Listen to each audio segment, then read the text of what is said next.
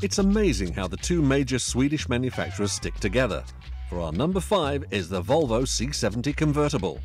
Just as Saab have climbed into the desirability stakes and joined the GM group, Volvo have done likewise, joining the Ford empire. So what makes this Volvo more desirable than its compatriots?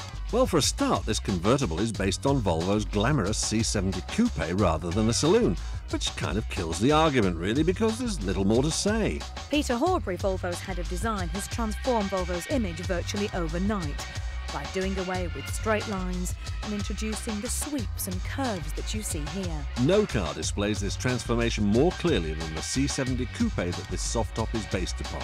This model merely ups the desirability stakes another notch. The front-wheel drive handling will surprise most, Volvo taming the engine's immense torque with aplomb. Somehow, though, we suspect that most owners will prefer to waft along in leather-lined luxury, letting the serfs know their place, and we wouldn't have it any other way.